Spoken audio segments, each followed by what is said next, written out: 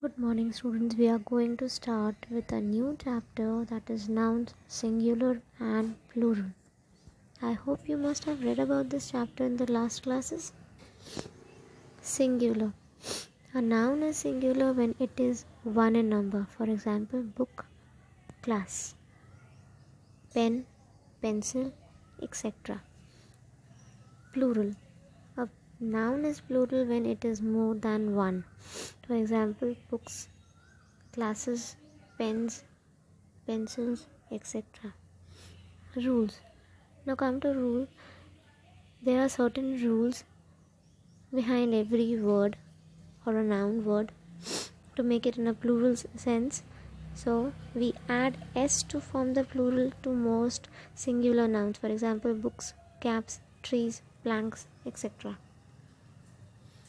Rule number 2. We add es to form the plural of singular that end in s, sh, ch or x.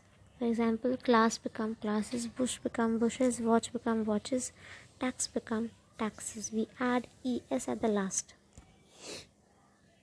To form the plural of nouns ending in y, we drop y and add ies. For example, study, we drop y at the last and add ies in the plural sense. Studies, it becomes studies.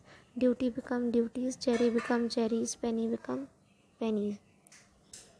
Rule number 3. We add ves to form the plural of words that end with vf or fe. For example, wolf or wolves, we drop f and we add ves at the last. Knife become knives, wife become wives, and half become halves. Rule number 4. Some nouns ending in f form the plural simply by taking an s. For example, roof become roofs, proof become proofs.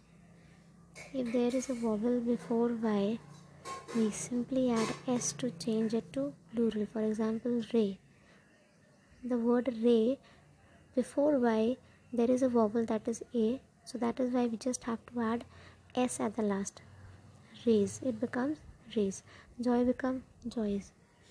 Some singular nouns ending with o become plural by es. For example, potato become potatoes. We add es at the last. Buffalo become buffaloes. Some singular nouns ending with o become plural simply by adding s. Piano become pianos. In some compound word, we pluralize the first word. For example, runner-up become runners-up. Brother-in-law become brothers-in-law.